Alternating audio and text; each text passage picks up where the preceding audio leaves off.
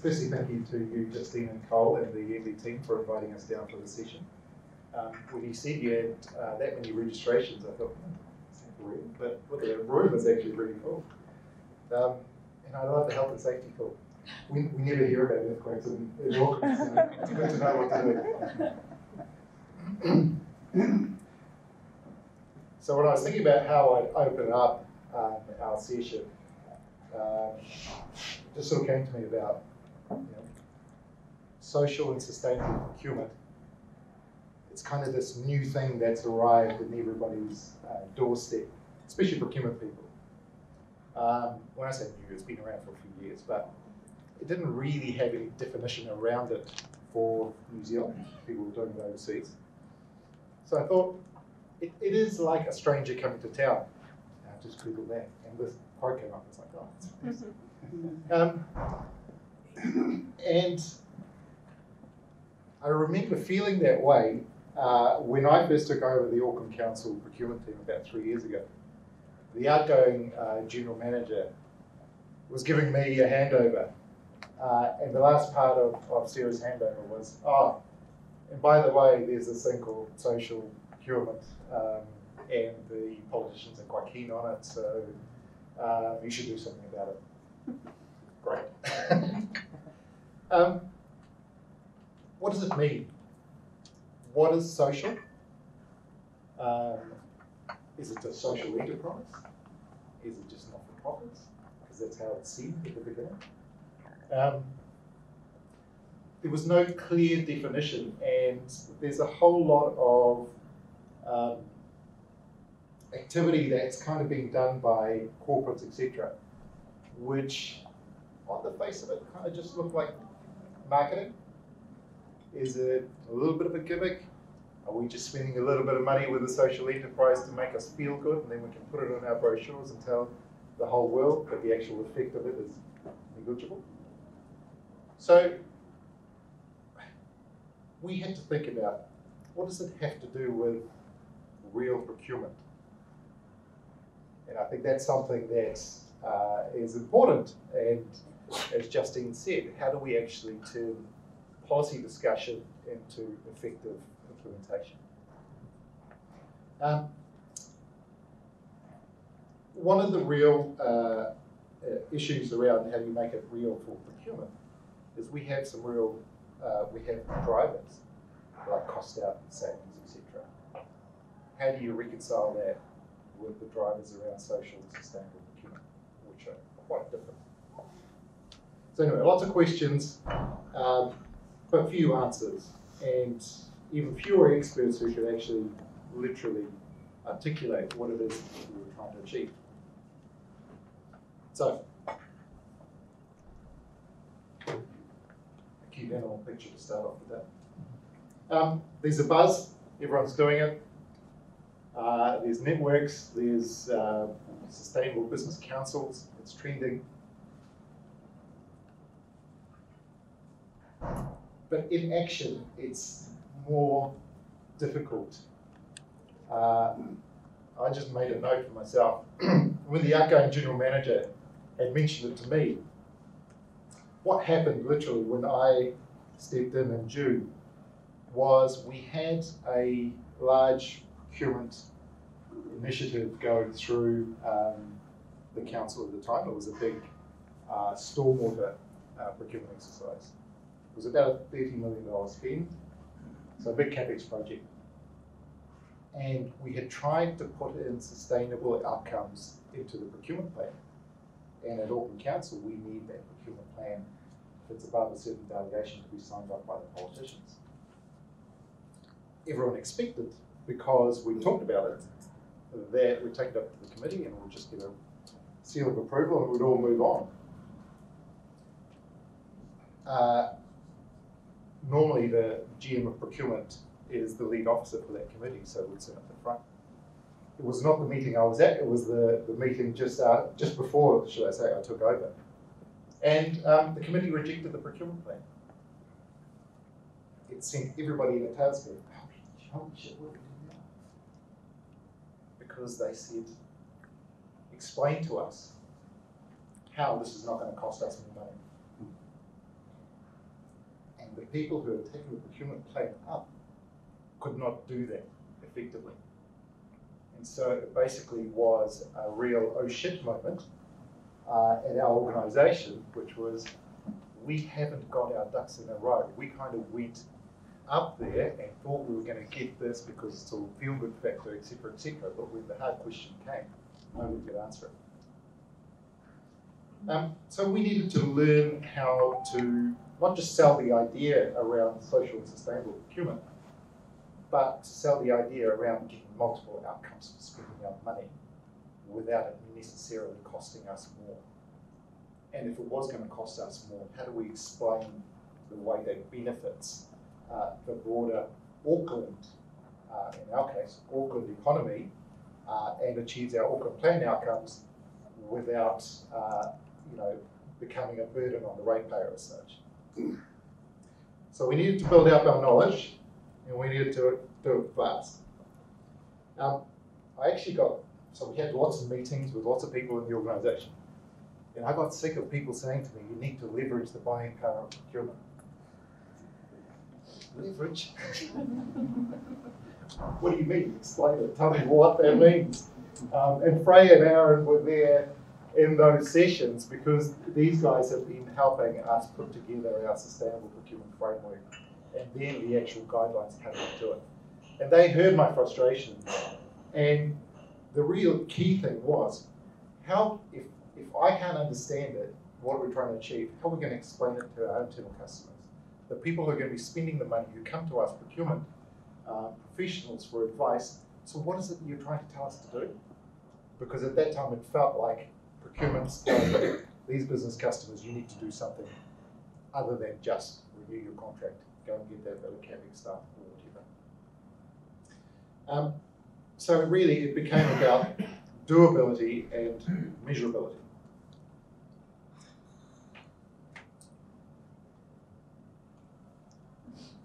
How all things start in government agencies.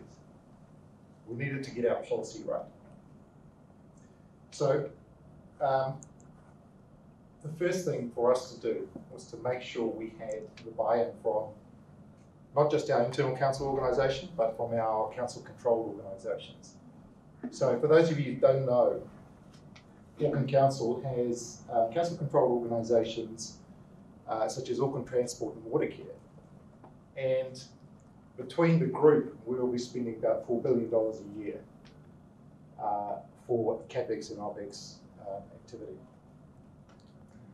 Auckland Council actually becomes middle cousin in about year 2 of our long-term plan.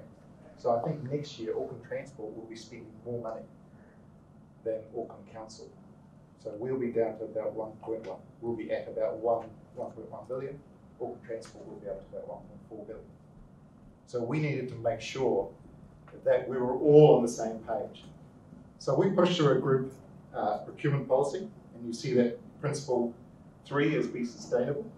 These should look very familiar because they're very similar to government procurement principles as well. And that's no coincidence. Then from here, we developed our sustainable procurement framework. And we've got copies that I think Cole will distribute after the session that we can send to you. So that's both a copy of our policy and a copy of our sustainable procurement framework. So you can have a look. Again, not similar to what you're seeing out of your broader outcomes discussions that are coming from central government policy.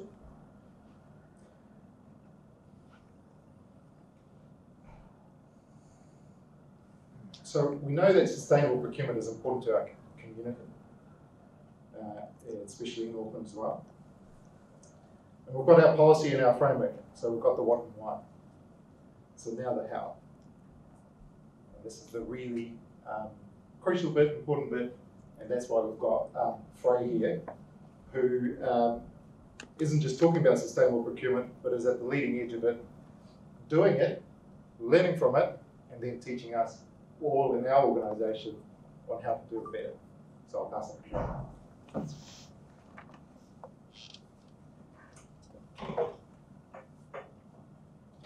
Kia ora koutou. it's on. Yep. Okay, perfect.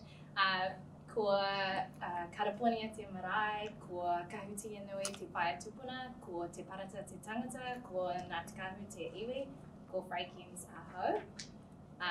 My name is Frey. I'm from the Southern Initiative, which is a priority area for Auckland Council. So South Auckland obviously hasn't fared as well from the economic boom as the rest of Auckland, so the council has made it a priority. So we are, I like to call us a bit of a special department. We have a unique focus in that we try innovative ways to solve social and economic problems. We have a mandate to fail fast, to try different things and test what works and doesn't work. We also are a little bit unique in the sense that we're not just rates funded. We actually have the Māori and Pacifica Trades Training Program for South Auckland, and we also have some philanthropic donations and contributions to some of the work and programs that we operate.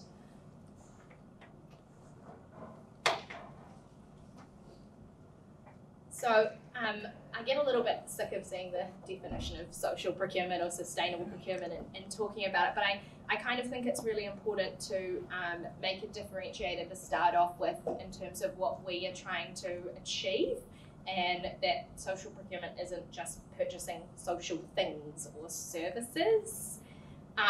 We have a great ally and friend in Dr. Ingrid Burkett in Australia, and she says social procurement is a more entrepreneurial and sustainable approach to addressing inequities and building pathways out of poverty and unemployment. I think that's really fitting and helps to really describe what we are trying to achieve for the South, and gives us a really clear direction when we're trying to talk about tangible outcomes. And that's a really important thing to talk about. Jazz has kind of mentioned that there's a lot of policy and there's a lot of talk about what to do, and then it is the actual transferring that into the meaningful impact that we're trying to have that can sometimes be the difficult part.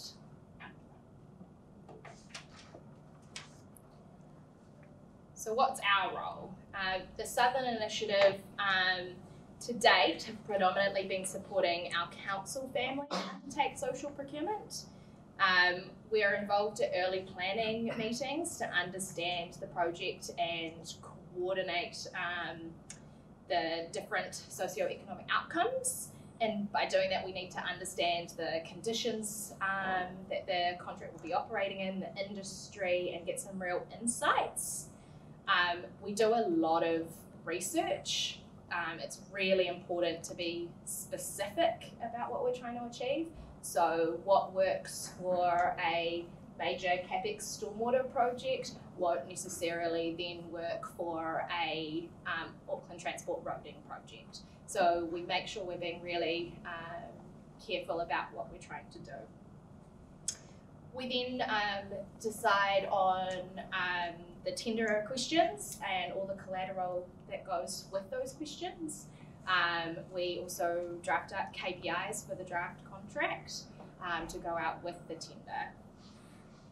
And then during the actual tender process, we try to separate our kind of demand and supply side. So whoever's been drafting the contract, someone else will be separate who will then support the tenderers. So if the tenderers have questions around those KPIs, they can get support from someone within the Southern Initiative about how they should respond and where they can go for other support. We also have provided subject matter expertise on evaluation panels. So often if we're the ones who are writing the questions and KPIs, it helps to be in as part of the evaluation to provide that support to the rest of the team. And then once the contract is actually awarded, we provide support to the main contractor to be able to deliver those KPIs. And we also play a key kind of brokerage role between them and any suppliers or new recruits that they may have through us. as well as a coaching and Manaaki approach for as long as required. So I guess it's kind of a good point to kind of caveat that we are continually adopting and evolving our practice. We are really learning by doing, and we do have a lot of international best practice to follow. We're not the first, unfortunately. I always want New Zealand to be up there, but we're really not when it comes to social procurement. So we do have a lot to follow in terms of footsteps. We also do a lot of research up front to make sure that we're using the appropriate tactics for the contracts. And we've kind of learnt that the sooner you start doing that and are engaged in a procurement process, the better. It's kind of that old saying about procurement, you know, if we're not involved at the planning stages, then it's really hard for us to have an impact and provide that strategic advice. It's the same around social procurement. We're not in there with the business case at that point. A lot of the time, by the time it comes to procurement, it's too late. So trying to get in there and be in the ear of those project teams really early on and be at that table is really key. We also find that it's really helpful if you're engaging end users and potential suppliers up front in the process when you're starting to look at those potential outcomes that you can achieve. It's really helpful to get their input because often, particularly as you know, a local government organisation, we think we know what's best for our communities, but particularly in our massive area of Auckland, there is real disparate population groups and real different drivers, so it's really important to think local when you're coming across some of these outcomes as well. And I think the biggest learning is that there is no one-size-fits-all approach. Everyone wants a silver bullet. It doesn't exist. You have to be tactile in what you're doing and be able to adapt each project. So to give you a bit of an idea of what we've done to date, Amity is the Eastern Busway project that Auckland Transport have just awarded, and the contract starts next month, April. So as part of this project, Auckland Transport asked for specific social outcomes and had a weighting inside of their evaluation on social outcomes. It was big enough to actually make a difference in the overall standings of the supplier, so that's the kind of key factor for us, is making sure that weighting has meaning too. It's not paying lip service. So we believe this is a New Zealand first for setting specific KPIs for both targeted employment and supplier diversity. The targeted recruitment KPI is intended to increase the number of new entrants that will be employed as a result of the contract. These new entrants have to be from target groups, and we've identified those target groups based on where this project is. So it has to be from the local board areas there who have suffered the most depravity, as well as Māori and Pacifica and women, as well as minority groups. So there's a specific help sheet for them that for the tenderers that outlines what that looks like. The KPI itself requires one new entrant per 5 mil of contract spend. This is based on the Northern Ireland approach. It's a tried and tested approach that we've learnt from in terms of overseas examples. We have allowed a little bit of a wiggle room in this KPI because we want it to be achievable. So theirs is actually 1 in 3 mil. However, we don't have a good sense of the actual number of people that would be required for this job, so we have allowed a little bit of flex. The main contractor has said that they aim to exceed this, so they intend to have over 35 new recruits as part of this contract, so that's really exciting to see. There's also a wage strategy as part of this, which is linked to productivity gains, which is the professional development piece. So we have a starting rate of $20.50 for every new entrant. They have to move up to $25 within the first year and $27.50 by the end of the second year. Those productivity gains are linked to their professional development around literacy, numeracy, gaining industry qualifications or starting apprenticeships, driver licensing, and also a green skills qualification that the industry can set. So recognising that that's a future in the construction industry. The last one is the supplier diversity KPI. So this KPI is about the value of subcontracts with Māori, Pacifica and or socially innovative businesses. Cool. And as part of this, they have to have at least 5% of their subcontracts have to be with those businesess. The contractor has said that they would exceed this, so they're looking at 11%. So that's really exciting for us in terms of setting a standard for the rest of New Zealand, which is really cool to see. So a little bit more about supplier diversity. The Southern Initiative has set up He Waka e Kanoa. The name is taken from a famous Māori whakatauki, which translates as the canoe which we are all in without exception. It refers to acting as a collective, working in unity and learning, and leaving no one behind, and so the aim of He Waka e Kanoa is to connect Māori and Pacifica businesses with public sector clients as well as large corporate buyers. So at the moment, it was primarily set up to serve the Auckland Council family, so ourselves as well as Auckland Transport, and also City Rail Link was a big starting point. The intention is that we want to increase the capability and scale of Māori and Pacifica enterprises in our supply chains. We've realised that intentionally growing enterprise and entrepreneurship amongst Indigenous businesses, women and minority population groups in procurement is a proven strategy for improving economic development. We firmly believe that Māori and Pacifica businesses are an untapped pathway for socio-economic transformation for our Māori and Pacifica peoples. So although at the moment it is primarily Auckland focused, the intention is that it will spin out to be a national body and that it will sit outside of the Southern Initiative. We're currently seeking funding to make this happen in the next year because we're getting a lot of demand in terms of the rest of the country asking for a list of Māori and Pacifica businesses. So if we're starting to create these clauses, we've realised there is a need to facilitate that.